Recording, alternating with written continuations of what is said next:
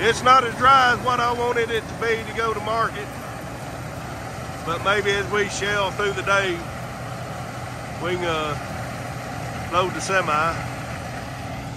We've got the grain cart out here. Me and Bailey's fixing to go get the short truck and put in the bin.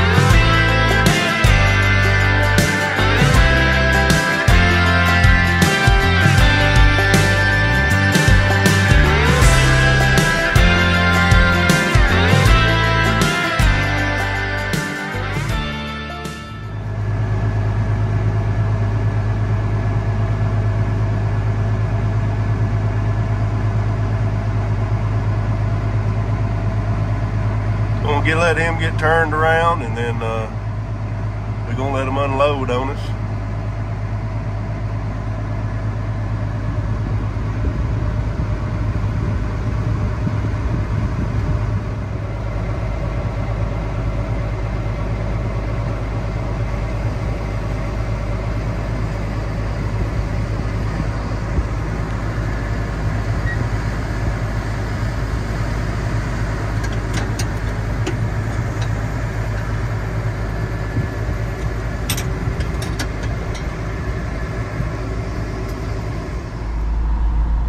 Well, we short trucked it for right now. Our handheld moisture checkers checking high. That dang wasp, I thought I killed it already, but I didn't get him. So I don't know what his problem is, but I'm waiting on him to unload on me on this short truck so I can go back to the bin.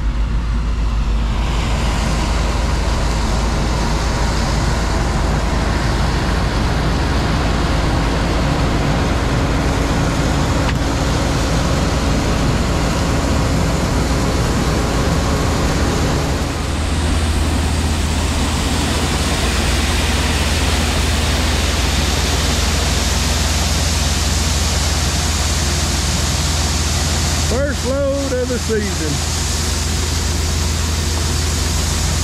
So I'm gonna kind of fill you in. We're just getting started good. Doug, semi-driver, he come got the truck. We tested 15.3, I think yesterday, 15.7. With a hand, or up at the elevator, but with our hand checker day was checking 16. So we got to be at least 16.5. We're checking 16 and 17. We got to be at least 16.5 before they'll take it up there. So we think our hand checker's off, always a possibility. So we're going to send the load up there anyway. So I'm going to get this unloaded and probably jump back on the grain cart. So we're going to have to cart this down the road, up the road. So I am a little disappointed in some things. The yield, I'm not disappointed in, especially the field we're in.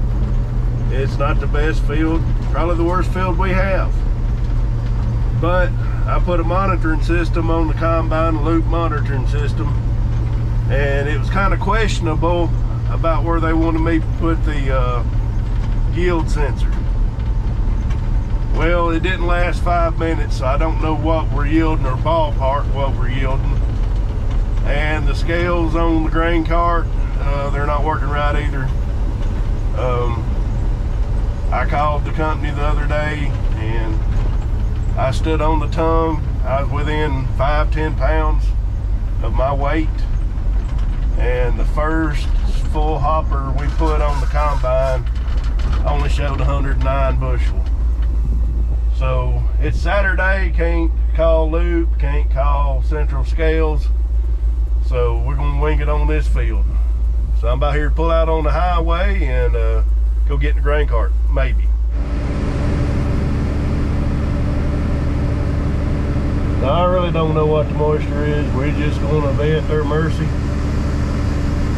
These little hand checkers, we got 2 of them, and they're not right. We even took one of them up to the granary the other day and had it calibrated with the one at the granary. And so anyways, new grain cart for this season. We ran it in wheat,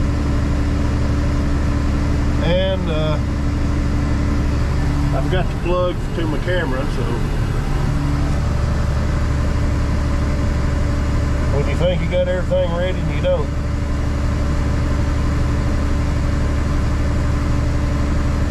And I'm not in center, I'm not used to this cart.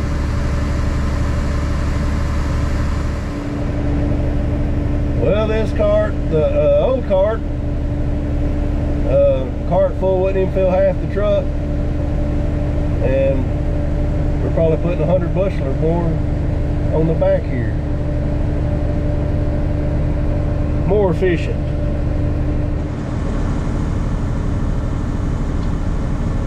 Well, other than the moisture sensor and the scale, so far everything has run good.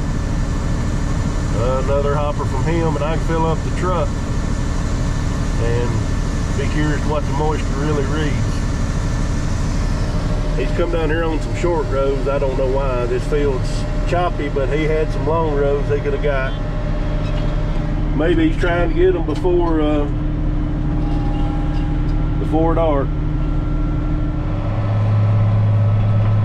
Well, I got the truck loaded and probably got a short truck to haul off. This ain't a big field, only 21 acres. So guesstimation, I'm gonna say 200 on it, 200 average. Some pretty nice ears out here. So truck ain't loaded, so I'm gonna get off of here and get into that, because it ain't no need of trying to load off on this onto that, if that makes any sense. And I'm sorry, I've got a cold. Not feeling the best in the world.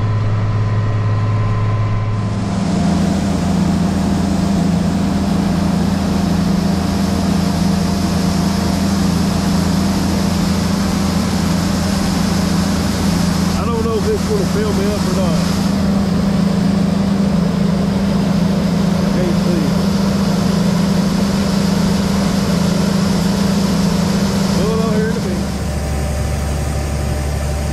Well, he just got back. I've hauled 2 to the bins since he's been gone. Moisture is 14.8, so we're very good. I didn't get the test weight.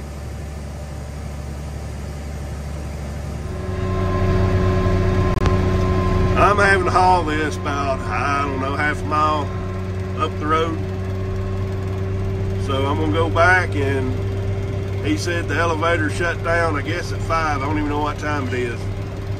And he barely got in there, so we'll have a load for Monday, hopefully, if nothing goes wrong, and should about have another dump truck full.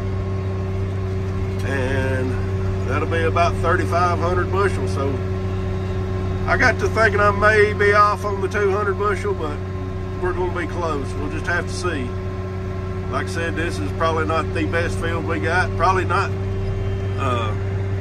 probably the worst field. But it's still a producer. Well, we had to turn the lights on. Amazon LEDs. There's video on that somewhere. But we're probably going to finish this field here in just a minute. I like just about 200 bushel filling up the semi for Monday morning. So I'm gonna go grab that real quick. If we don't bring you back, well, maybe I'll be feeling better Monday, and we'll just finish up the video Monday and see y'all Tuesday. How's that sound? Happy Monday morning to you. Probably Tuesday afternoon before this is out, so I guess we'll be late, but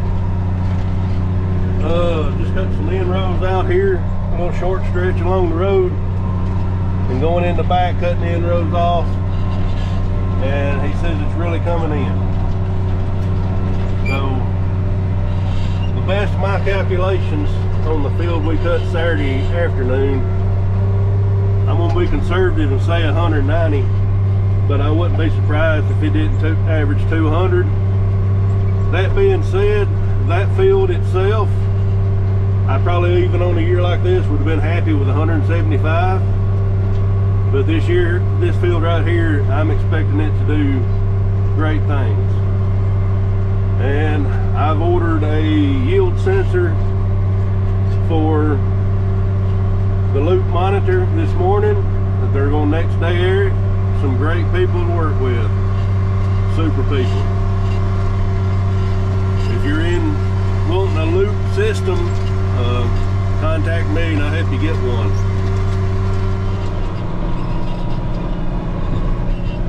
Well, the neighbor here's got some soybeans about ready, and Doug, when he took that load off, last load off this morning from Saturday, he said that there was a line up there and several people bringing in soybeans already. I think soybeans are going to do as good as corn. I've been hearing what's been cut 65 and 70 bushel an acre. That's pretty good for around here.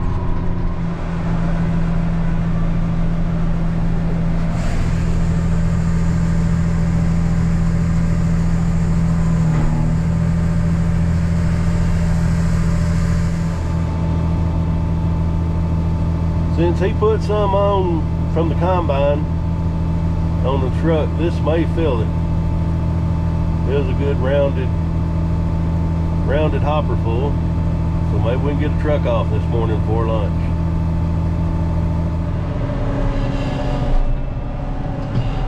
Well, may get in trouble on this farm right here. As you can see, that out there, stalks are still green. It was planted this 2 days after what we cut Saturday, and we sent off 2 loads. One of them was 14.8, the other one was 15.3.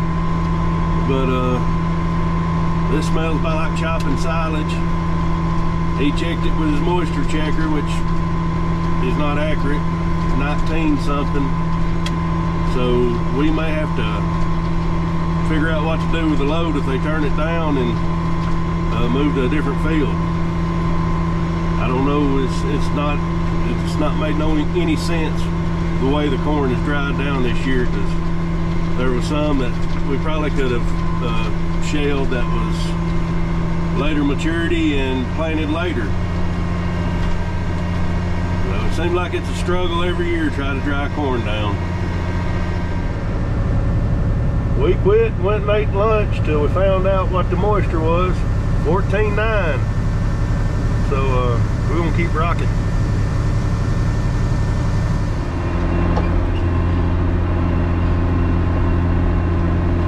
Yeah, I'm gonna go ahead and call this field over 200. He done got a bubble.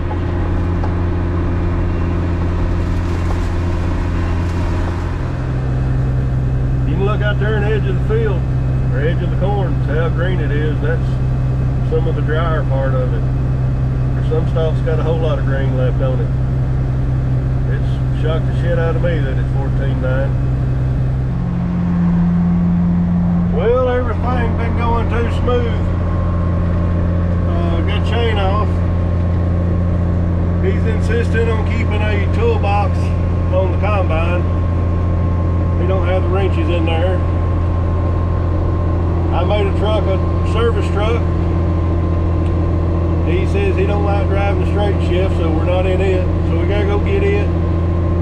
Hopefully get this chain on, no major problems, and be ready to rock and roll again. Well, it's gonna be one of them days, it looks like. Everything went too smooth Saturday. Done put one chain on, and he's called and said bring the cart, bring the truck. something's slipping. So we're gonna find out what it is, and hopefully nothing major, and get back to rolling. I'm wanting to finish this farm today, but I don't know if we're gonna make it or not. Well, maybe we're up and going. We got the cart full. Tailings auger got clogged up, so we had unclogged that and opened the shoe up, and maybe we're better. This is some really good corn.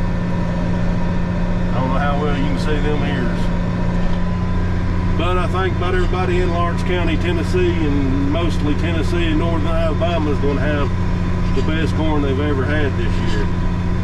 If they don't, something's wrong. Well, no sooner than I get unloaded, he's full again. That's a good problem to have. We can just keep it going. That last cart load was awful trashy, where I guess the tailings wasn't cleaning out, so we're going to see how clean this is. We started out pretty clean. We keep clogging up the clean grain elevator, so we've checked everything out, tightened up a belt, and for some reason he wants to go back over on the other side of the farm and cut. So we'll see how this goes. Maybe we solved it. We tightened that belt up quite a bit, but I feel like there's something else wrong. Well, I've parked that till the big truck gets back. With old Whitey. Probably have it full before the big truck gets back.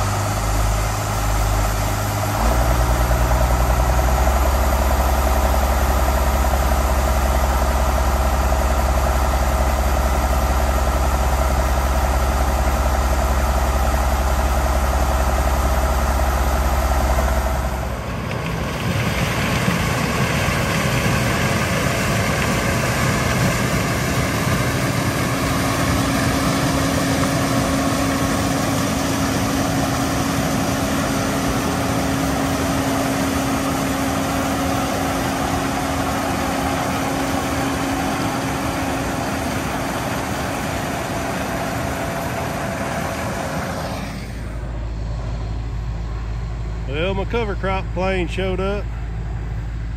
Gonna get this filled behind the fence row back here. I'm assuming that's what he's doing.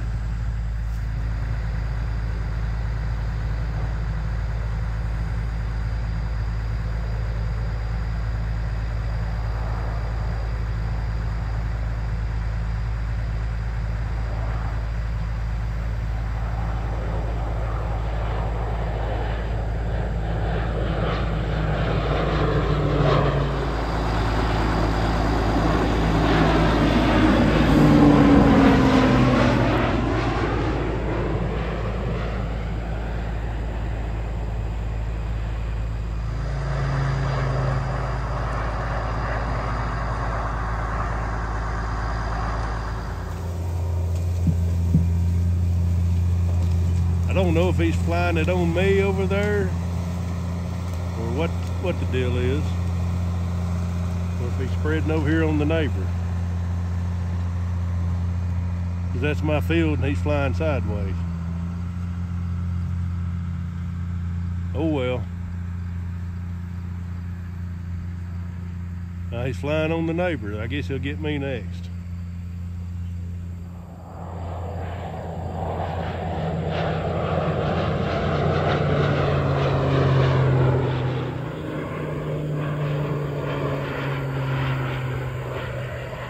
I guess he's spraying that field, or spreading that field.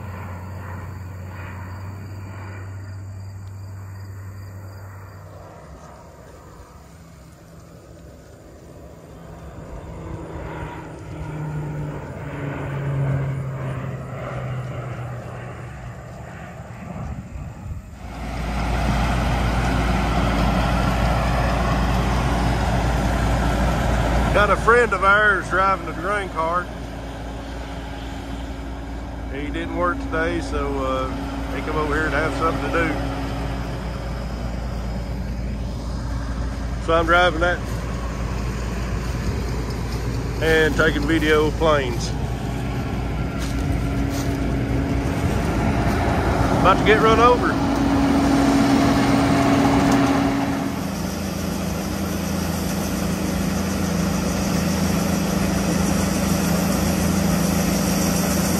We got our problem we had with the combine straightened out, hopefully.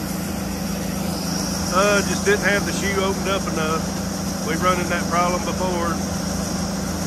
And always here, run them straight up.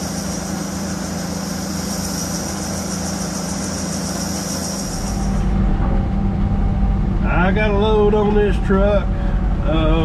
Jameson had to leave, so Doug's almost back with the big truck. So I'm gonna jump out of this and jump on the tractor and grain cart and load him. There's Doug pulling back in. Load him and see if I can get him to unload this. And they're not taking any more at the granary tonight. They quit at 6 o'clock. It's 6:03. So that load will be for the morning. We've just about got enough to try and turn that down. Fill the big truck. We think we got a bearing going out, so I think we're going to cut a load. I don't know if we're going to. Another hopper ought to fill the grain cart, so I don't know if we're going to go try to fill the grain cart and combine and dump truck, or he said something about quitting. So we'll just have to see. I got enough on back here to fill that truck. It's starting to get dark. Don't know if we're gonna fill the short truck and the grain cart and call it a night, but we can't do nothing with that till in the morning. So I'm tired. I'm gonna go ahead and call this a video. Thanks for watching. God bless you, and we'll catch you on the next one. It'll be corn probably.